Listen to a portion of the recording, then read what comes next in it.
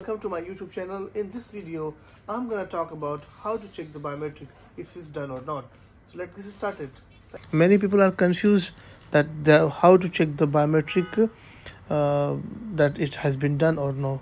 So let me show you how to check properly. That once you're done, it will show in a Sahel app that you have done with the fingerprint.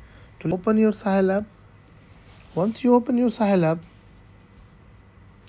go to Khidmat, just click on that, scroll down and go to Wazara Dakhiliya.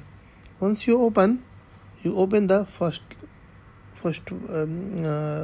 one, Al Khidmat Al Amaniya. Just click on that, scroll down and go to this biometric. Once you click on that, it will ask for your civil ID, so you have to click on that. Now I just click on that. See, it means my biometric is not done yet. It's showing red.